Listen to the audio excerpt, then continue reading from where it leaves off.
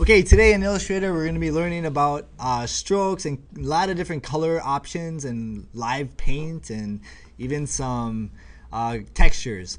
But first of all, open this file. It says Blummo from the class website. You can download these files. Click on one of the stars. And whenever you open up a new document, what's the first thing you should hit? The green little arrow right there. Hit that green little arrow to maximize your workspace. Then hit Command 0, so it's like justified and adjusted to maximize it. Okay, click on the star, and we're going to choose a color for the star. What color is the hottest color in the star? Blue. Blue, but this star is not hot. It is yellow, so just choose pure yellow. And we're going to change the stroke to 4. Now instead of a straight line, go ahead and click on the stroke button, and we're going to choose dashed line right here. Dashed. See dashed line? And so it gives it a little dash feature. Now go ahead and click on the other stars. Holding on the shift key, you click, click, click. And let's say we want the same exact style as the other one. Go ahead and hit the letter I as in igloo, or it's the eyedropper tool right there. And click on the star on your first star that you made, and it's automatically going to make it.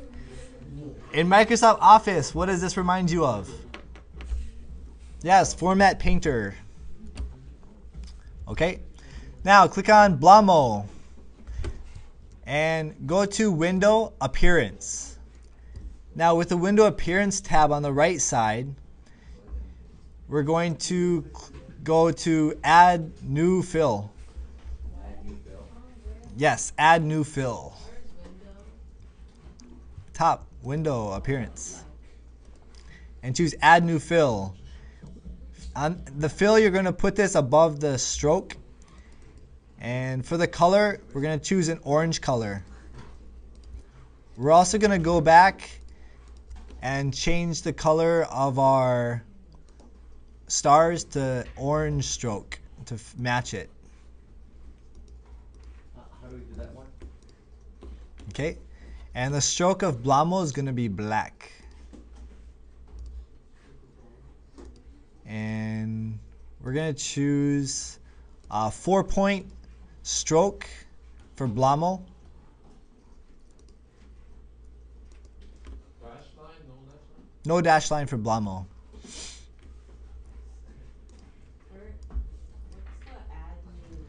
And in stroke, we're going to change the opacity down to 60%.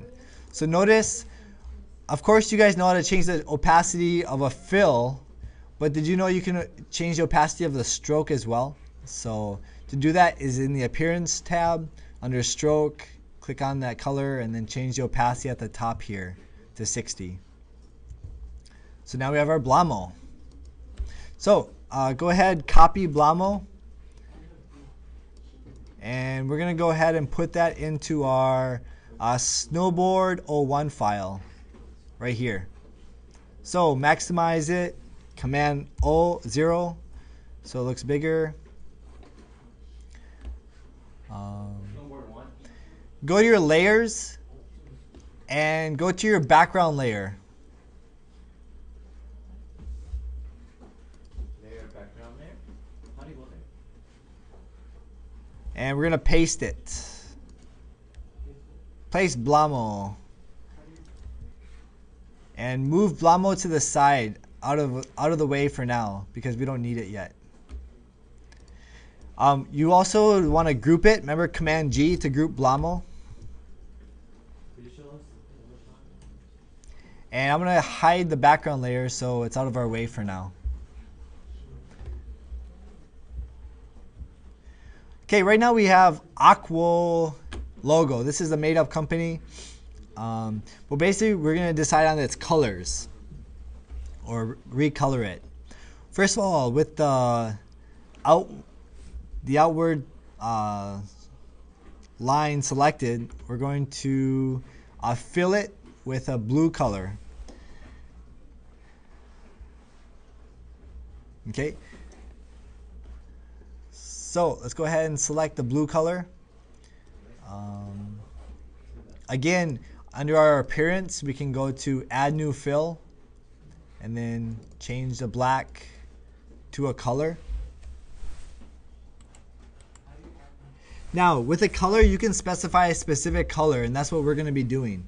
So under color, the first number is going to be 90, and then hit tab, and then 60, and tab, 0, and tab, and 0, and tab.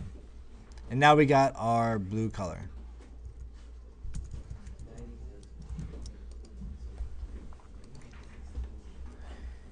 Now with that color, we're going to click that color.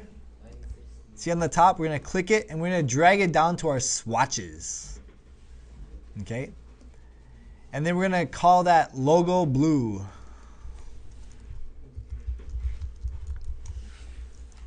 So our swatches. Whenever I hear the word swatch, I think of the commercials, don't mess with a Sasquatch. The beef jerky commercials. Have you guys seen those?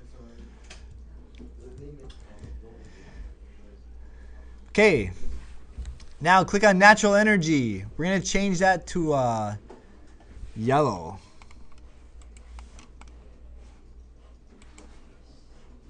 To get this yellow, we're going to go under swatches, click on the triple line arrow thing right there.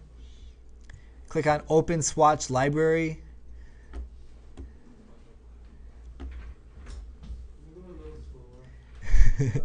We're going to choose color books. And we're going to choose Pantone Solid Coated.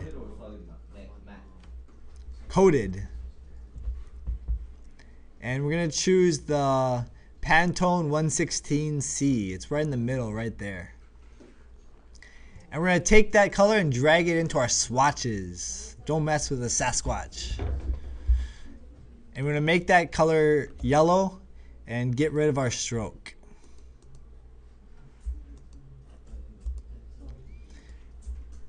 And the little line in the Q is also going to be that color as well. So it should look like that.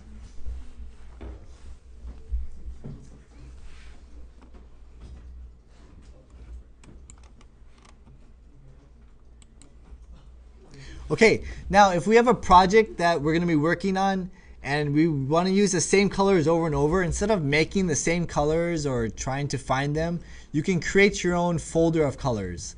So go ahead and click on New Group in Swatches. And we're going to call this Logo Colors. And notice that it took that first color we made or placed in the Pantone.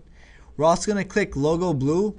Now guys, watch. This is how you add the color to your folder. You click and you drag it to the folder. Do not drag it to the white space. Drag it to the folder. And then it'll be added in there. So when you save the file, it'll save these colors as well. So you don't have to find the colors you need all the time. You can build your own set of colors to work with. We're also going to be adding, you see it says K90 for the gray. Click on the gray 90 and add that to our colors as well. So you should have 3 colors now.